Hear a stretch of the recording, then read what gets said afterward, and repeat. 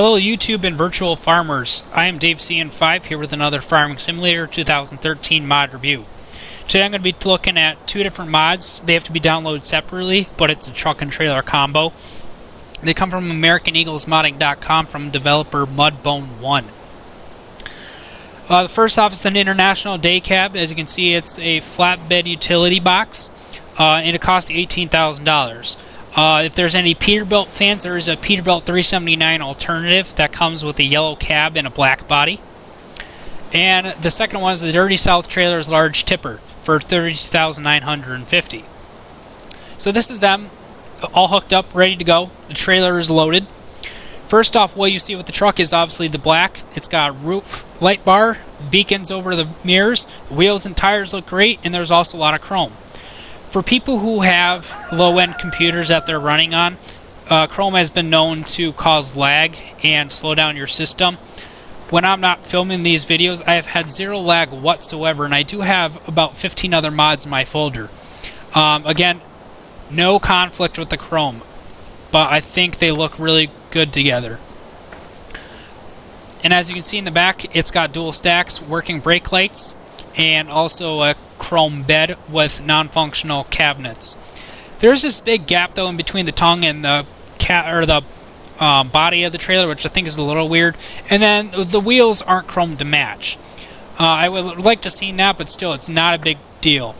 There is a yellow cover over top of the trailer that is non-functional. You can't take it off. So if you're emptying from a combine or loading it from a silo, the grain will pour through. Now, it does hold 100,000 units of the standard fruit types found on your starting map of the game. And there's also two tip points. You can dump to the little chute door in the back, or the whole back door does open. One of the problems, though, is if you have the wheels turned, the number 1 and 3 axle rotate, and the number 3 axle will go through the fender. Also, one other thing I've noticed that's a little wrong with this truck is when I get up here, the F1 information bar is going to pop up. You don't get that in the truck. It will disappear. It's not a big deal because there's not a lot of controls for the truck. And then the other thing that's missing is usually above the speedometer, you have the implement switch that shows you which implement's highlighted. It shows an international symbol, but there won't be any trailer recognized. So it's not a terrible thing, but still it's something that's supposed to be incorporated into the game. The truck is a little loud, so I'm going to try and speak up over it. So inside, the truck looks pretty good. It's got a Playboy bunny hanging from the rearview mirror for comic effect. The interior is detailed enough that it doesn't take up a ton of mod space, or file space, and it still looks good. There is more detail that could be done, but I actually like how it is. There's a few imperfections like the roof clearance lights and the light bar sticking through the top of the roof, and also the post for the mirrors sticking through the side of the door. All the lights work. You have brake lights that come on, running lights under the rear steps, roof clearance lights, working headlights, fog lights, and also all your emergency warning lights work too. It also does have a very good exhaust particle system, and the truck sounds good as well. If you notice right now, the back of the trailer is off the back of the grate, but I'm still getting a tip point reference, so that's a little bit flawed. It needs to be adjusted in Giants Editor. But like I said, you do have the two different tip points. I'll pull up here so that the back door opens. And there is no problems with the animations. They do work flawlessly. This does take a little while for it to dump, and there's 100,000 units, so I'm just going to go ahead to the next part here.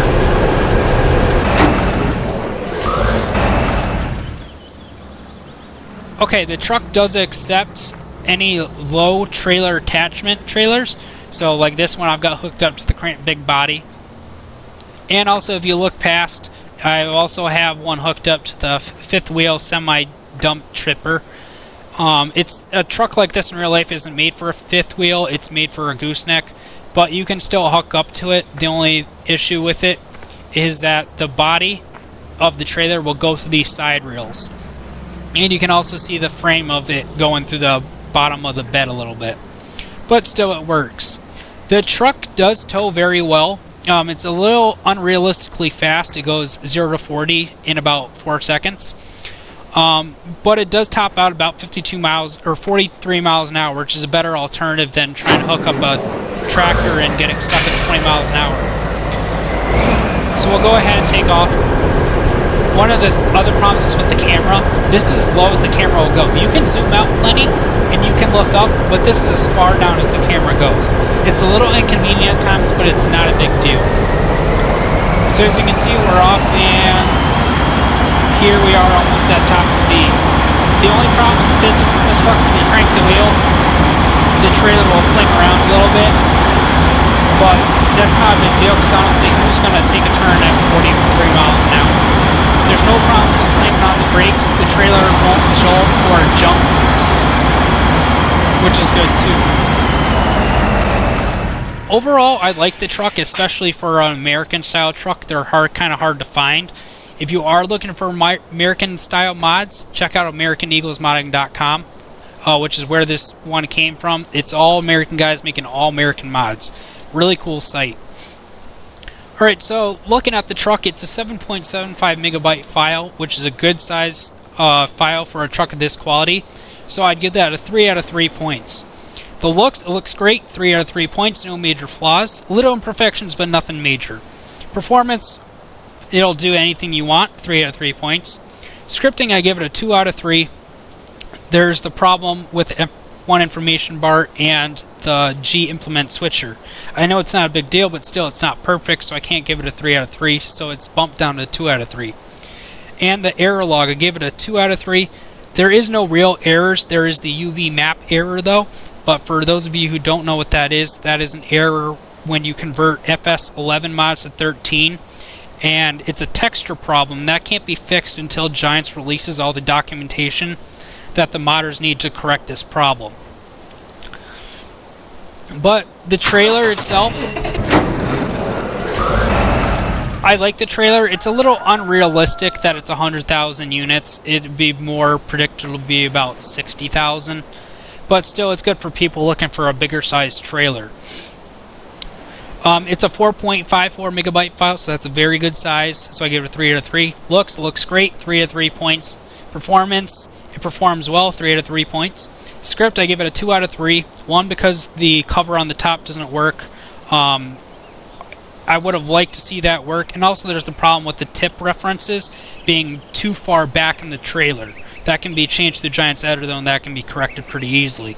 And for the log, this also brings up the UV error logs, so that gives it a 2 out of 3 points. So to wrap it up, the International Hauler scores a 13 out of 15, and the Dirty South Gooseneck trailer scores a 13 out of 15 as well. Please subscribe if you guys like my videos. I will be making sure to be posting more mods soon. And I will also be posting the download links for these mods in the description below. And if you have any questions or comments, please feel free to comment. And if you have anything that you would like me to review, please let me know and I will try and do that as well. I hope everyone's enjoying 2013 so far. It's a cold day here on January 23rd. And I hope that you guys will come back and see more of my videos. And I will see you in the fields. Happy farming.